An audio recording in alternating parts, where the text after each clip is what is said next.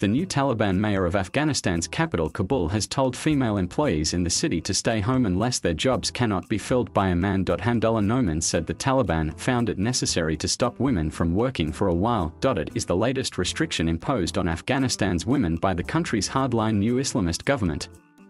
During their previous rule in the 1990s, women were barred from education and the workplace.After seizing the country last month following the withdrawal of US forces, the Taliban said women's rights would be respected within the framework of Islamic law. But the Taliban favor a strict interpretation of Islam's legal system, Sharia law.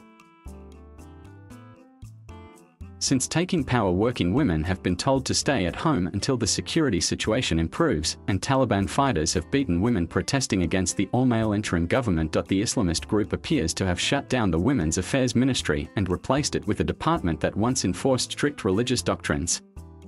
And this weekend secondary schools reopened, but with only boys and male teachers allowed back into classrooms. The Taliban said it was working on reopening schools for girls. According to the Kabul mayor, about a third of the city's 3,000 employees are women. He said some would carry on working. For example, women work in the women's toilets in the city where men cannot go, he said. But for the positions that others can fill, we have told them to stay at home until the situation is normalized.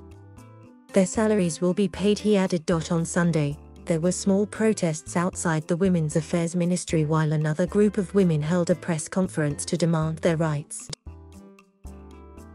One of those protesting at the ministry said, "We do not want this ministry to be removed. The removal of women, the removal of human beings."